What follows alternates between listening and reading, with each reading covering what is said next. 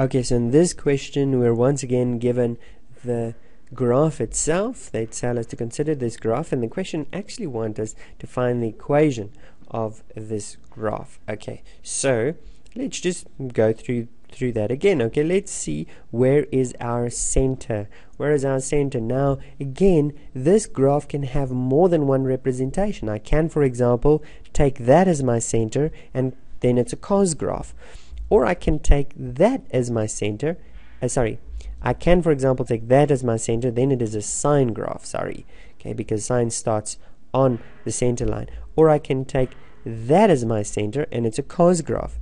If it's a sine graph, and since the center is not on the y-axis, it means it had a horizontal shift. So the sine graph, we had to consider a horizontal shift. If it's a cos graph, there's no horizontal shift. So we're going to look at the cos example. So first of all, if we look at our center line, we see that x is equal to 0. So there's no horizontal shift. And we see that cos of 0 plus something times something is equal to 3.5.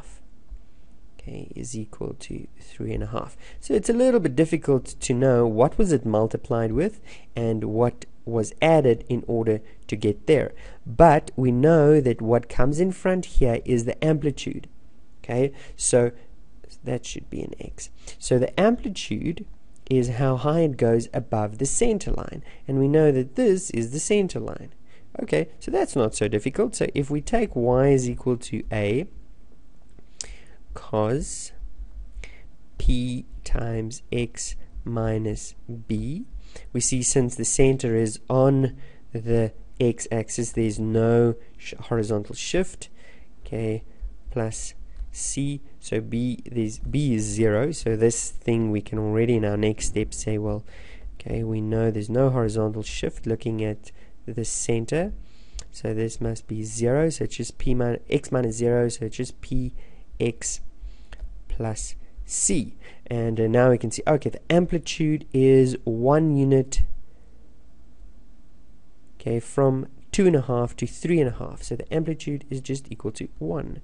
So this is equal to y is equal to cos px plus c, because here we can say b is equal to 0, because a is equal to, actually absolute value of a is equal to 1.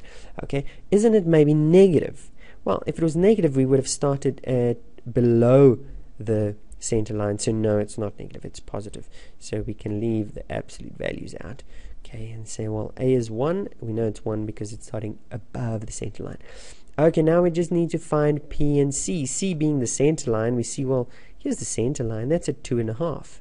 Okay, y is equal to 2.5 is the center line.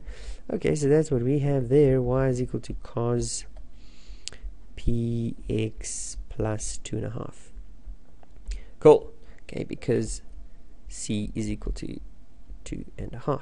And finally, p. How are we going to find p? Well, we know that if we can find the period, okay, if we can find the period is 360 divided by the absolute value of p. Now for cos, it doesn't matter whether p is positive or negative. We can just always choose the positive. Okay, so let's have a look at what was 360 divided with. First of all, if we had 360, if this was 360 and it was divided into 4, then the first position, the point going from here to reaching my first point, 360 divided by 4 gives me 90.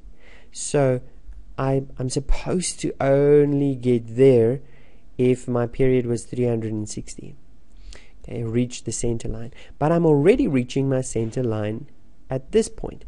That is at 30. So I'm reaching it 3 times quicker, a third of the time. Or, well, I hope you understand it like that with me. Okay, so actually I see that my period, how long does it take to make a complete cycle? Well, let's take it from here up down, up. In other words, from negative 30 degrees up to 90 degrees. That's 120. So my period is 120. So what is P? So that 360 divided by P gives me 120. Well, P is equal to 3. That's just another way of looking at it. Or you could have seen, well, I should have only met my center line at 90 degrees. Now I'm already meeting it at 30 degrees. So it must mean things are happening 3 times quicker. So x is being multiplied with a 3. Or you could just find the period by seeing how long does it take to make one complete cycle, and then substituting into this equation and solving P. Both ways gave us that P is equal to 3x plus 2,5. And that's it.